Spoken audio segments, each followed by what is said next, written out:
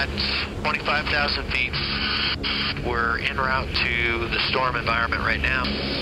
The hurricane hunters are high-tech pilots and meteorologists who fly right into the hurricanes to capture vital information.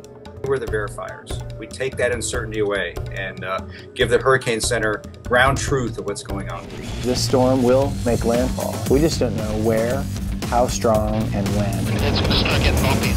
70 years ago, the very first pilot took his initial flight. July 27, 1943.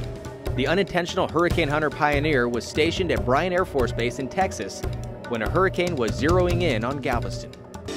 The first person really to prove that you could fly through a hurricane was a gentleman named Joe Duckworth, and it was during the 1944-ish time frame.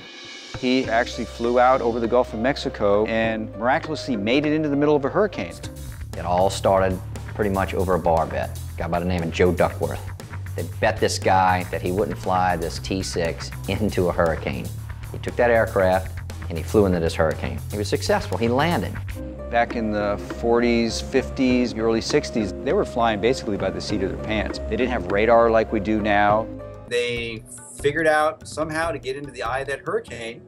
He flew back and they picked up the weather officer there at the base that was responsible for forecasting the weather, threw him in the back seat, and then took him out to the storm. The technology has changed, but the mission remains the same. Fly directly into the eye of the storm to get the critical information that shows where a hurricane will go next. We're the only squadron in the world that routinely flies through hurricanes.